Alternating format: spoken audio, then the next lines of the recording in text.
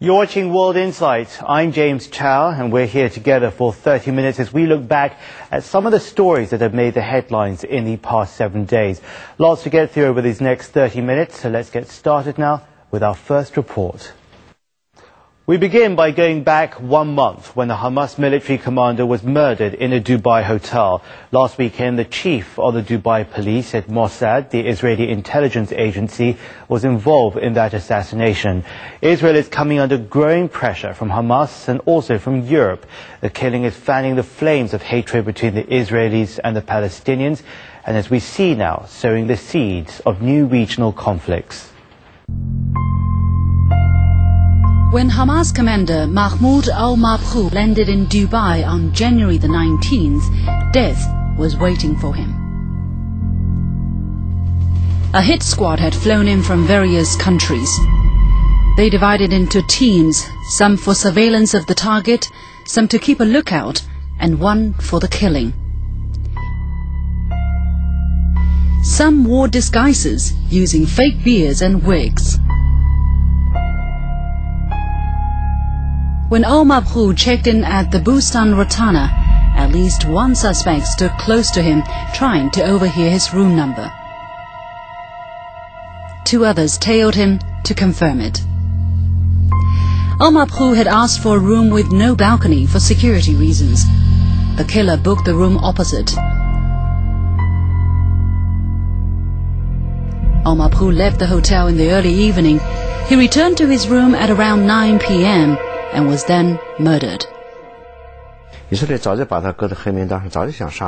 Al-Mabhouh was the Hamas official in charge of arms purchases and was a founder of the Hamas military wing. Izzadin Qassam, the 50-year-old Hamas commander, also was involved in the kidnappings and murders of 2 Israeli soldiers in 1989.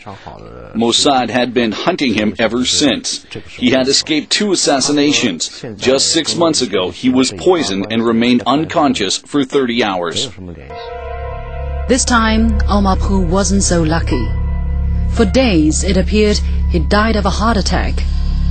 But lab analysis indicated he was poisoned and electrocuted. Last weekend, Dubai's police chief said the investigation pointed almost certainly to the Israeli intelligence agency, Mossad. Gaza is observing 40 days of mourning. Hamas is out for blood. The decision of revenge for the leader al-Mabhouh has been taken, and it will be equal to the crime, and you killers have nothing to do but wait. The photographs of suspects and the names they used have been placed on Interpol's most wanted list. All of them entered Dubai with stolen or forged passports. Britain and Ireland summoned Israel's ambassadors. And we hope and expect that they will cooperate fully with the investigation that has been launched by the Prime Minister and is being undertaken by the Serious and Organised Crime Agency. Well, I'm very angry about it, and I'm very concerned. It's a very, very serious issue. It puts the security of Irish citizens at risk. Paul John Keeley is one of those who had his identity stolen. What can I say? It's a shock. My life is shocked. Can I not visit my parents now because someone is using my name? French Foreign Minister Bernard Kouchner also condemned the assassination and even suggests recognizing a Palestinian state. Some say Mossad has scored a tactical success, but a strategic failure. Israel will pay a big political and diplomatic price. Muslim migrants in the UK and France account for more than 5% of the country's total population. There are about 50 million Muslims living in Europe. Mossad's operation will surely stir up their dissatisfaction and have a negative impact on the relationship between Israel and Europe. The agents have left, but their movements were recorded. That's put Mossad, one of the world's 4 leading intelligence agencies, under severe scrutiny. The name Mossad is short for the Institute for Intelligence and Special Operations in Hebrew. The agency had about 1,200 members. All of them go through intense training, such as getting a stranger's name, address, and even bank card number in under 15 minutes.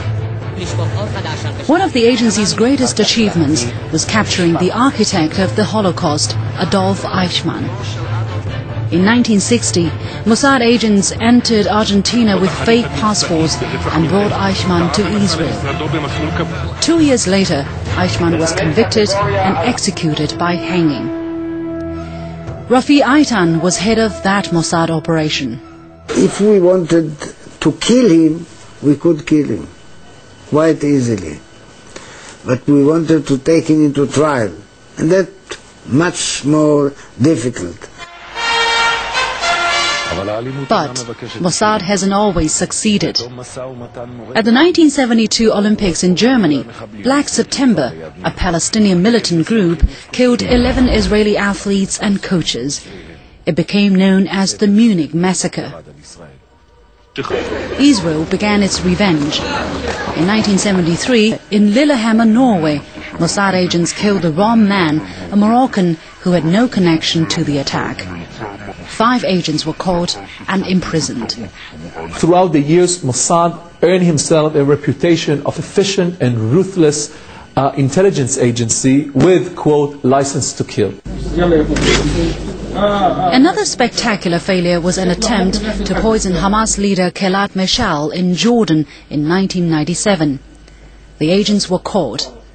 Benjamin Netanyahu, the Israeli Prime Minister both then and now, was forced to send the antidote and release Hamas's spiritual leader Sheikh Yassin.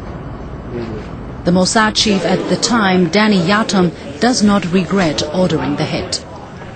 No, I'm not sorry at all. I think that no terrorist can enjoy any immunity, and they should know exactly that the free world will chase them if they continue to execute terror attacks. As technology develops, missions abroad become increasingly difficult for Mossad. Critics say this time Mossad underestimated the ability of the Dubai police. The current head of Mossad, May Dagan, is remaining silent, but the media keeps digging. The British newspaper Sunday Times reviewed Netanyahu met with Dagan and approved the mission in early January. The team had already rehearsed using a hotel in Tel Aviv. Saudi Arabia's Middle East newspaper calls Israel's move a strong signal aimed at Iran because Omar Poo was allegedly in Dubai to help smuggle weapons from Iran into Gaza. Indeed, Israel revealed some advanced rockets were smuggled into Gaza, and Israel paid close attention. Israel always considers Iran to be its greatest threat. Iran's escalating nuclear issue has further strained their relations. Early this month, Iranian President Mahmoud Ahmadinejad ordered to begin production of 20% enriched uranium. Israeli Prime Minister Benjamin Netanyahu called for an immediate embargo.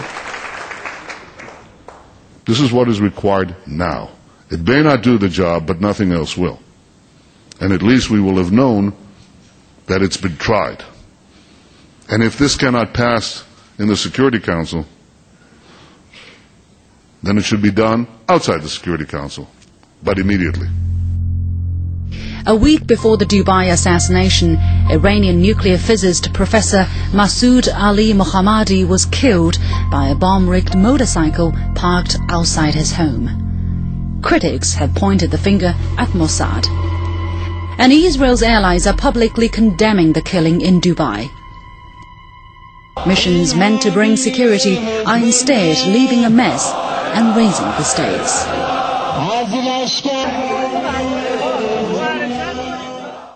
Well, let's look at the backdrop to all this, because Israel is facing a challenge not just from the Palestinians but also from Iran's nuclear threat, plus hostility from Syria's Hezbollah and other Arab countries.